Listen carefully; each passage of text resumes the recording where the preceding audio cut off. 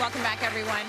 We're here with hairstylist Willie and Kevin from Ladies Love Units, and we're talking all about wigs. Yeah, we're so excited to have this segment. So whether you're a pro or a newbie, if you're looking to perfect your wig install, these two have the tips, they have the techniques, they have the secrets to tell you about how to do it properly. So Willie, Kev, thank you so much for joining us today. We have a beautiful model, Glenna, here with us.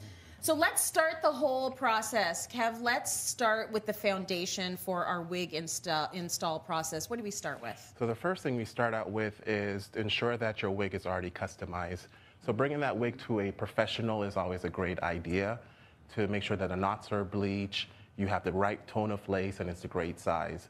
So the wig that we're working with today has already went through that particular process, so it will be a smooth transition. Because there are folks that are going to go and they're going to see a wig in a store and think that you can just grab that and pop it on your head. Yes. And if you haven't had some of the lace like to make parts in it or had it styled or fitted to your head, it's either going to be too big or too small. It's not going to look right. So 100%. Take it to a professional. Yes. So next up, Willie, you say that you need to apply a skin protectant before you're doing anything with this wig on your head. Yes, yes. So anytime before you put anything, of course, onto your scalp or your skin, you want to make sure the skin is clean. Yes. So we normally love to use witch hazel, which is a cleaning astringent. It just lightly removes like the oils and dirt on the skin, and then we put a skin protect over that. That will create a barrier between the lace and the skin. So that way it's not necessarily directly onto the skin, but it's more so just a protective barrier. Good. Okay, the whole process is about protecting your skin and your hair. Yes. You don't want any of your real hair coming out in this 100%. process, okay? Yes, yes. So a wig cap is a great option to protect your natural hair, but some clients don't have the option of wearing a wig cap, so the next option is a wig grip. And a wig grip is made of a nice soft material that creates friction between your hair and the wig, so it keeps it in place. Oh, lovely. Okay, so let's show how you would put on, what is it called again? A wig grip. A wig grip. Yes. So you can do cartwheels, just joking. And this normally Maybe not. sits behind the hairline, almost like a headband, so not necessarily right at the front of the hairline, but sitting towards the back. Got you. Okay, and it's nice and soft, It's so very it's going to soft, be fine like a on nice, your hair. exactly, soft material. It doesn't pull or anything. Beautiful. Okay, so we've got that on. What would be our next step? Our next step, of course, will be applying the boho liquid lace jelly. So we will use the boho lace jelly just right across the front here, where we want the lace area to land. Okay. And then we will pop it on. Now, I know you have a couple of options in terms of what you can be putting on underneath that wig. You can go with glue, or you can go Glueless. without glue. Yeah. So we have the boho products. We have the boho liquid gold and the boho lace jelly. These are glueless products that will last 1 to 2 days once you apply them. If not, you also have the boho glued products, the active max and the extreme. Okay. Those will last anywhere from 1 to 3 weeks when applied correctly. So you can keep the wig on for that long. 100%. And what do you, like, how do you make sure that if you are using the glue, how do you get that off and not harm anything? So that would be, we would recommend always using the remover from that particular line of wig glue. Okay. So the boho product has a remover as well that you're able to use to, 5 minutes, let it sit, let it do its job, and then take it off. Because we don't want to worry about excess pulling on the hair or that glue that's may have gotten onto the hair. Yes. Want to release it correctly.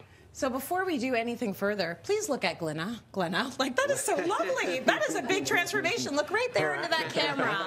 Isn't that cool? Very cool. Yes, thank you. And it looks like it fits your head. Yes. Because it is custom. Yes, so we went with her sizing, Yeah. and of course the lace tone matches her. Yeah, okay, so what's our next step? What do we need to do to make it look like a pro? Exactly, so we're going into our melting. So this will be a melt band. Okay. This here, so we will go and use this just to press the lace into the skin a little bit more. So we want that line of demarcation to be gone. So if your lace... I should have asked you this first. Did you need to blow dry it first? Yes, you want to use, when you put your lace jelly on, you use the blow dryer a couple seconds just to kind of set it, and then put your melt band on top of that. Okay, and that's going to make sure it all fuses together. Exactly. So it has a nice compression, not too tight. She doesn't want a headache, but she definitely wants her lace to be melted. So we would put that on. You would kind of like do your dishes, brush your teeth, however you're ready in the morning. Maybe do your makeup. Exactly. Finish your makeup, and then you would be able to take it off, and then it would have that nice melted look. And if you think about it, if you like have those cool, cute little baby hairs happening, they get melted in, and it just looks beautiful, part of the look. Okay, so what have we got next? What do we need to know about next? Any salon secrets there that you want to share with us? Styling? Yeah, of course, styling. So you always want to make sure that the unit is customized to you. So we will go in and add like some nice layers, a nice frame. Everybody's face shape is different. So if we're going to go for a bob, we want to make sure that you cut it onto the face. So that way it's not like a mannequin's head or just not necessarily fitting for your face. Right. Yes. Okay, beautiful. Thank you. Do you want to take off the melt? Yes, we'll take off our melt band. The melt band? Yes. And have you got a product there, Kev, that you wanted to mention? Our thermal spray. So when it's heat styling your unit, you always want to protect the hair because the hair doesn't replenish itself like our natural hair. So you always want to use a heat protectant spray or some type of serum to protect the extensions from the heat itself. And our ultra thermal spray is a great product for that. Really great. Beautiful. Okay, so preserve your skin, preserve your hair, but then also, why not have different looks that you can play with? But make sure you go to the pro for the tips and a proper cut, right? Thank you so much, Willie and Kevin, for the great, great ideas and tips. So we're headed to break right now, but don't go anywhere because we've got an epic makeover reveal coming up. I'm so excited for her. Stay with us, everyone. Thank you.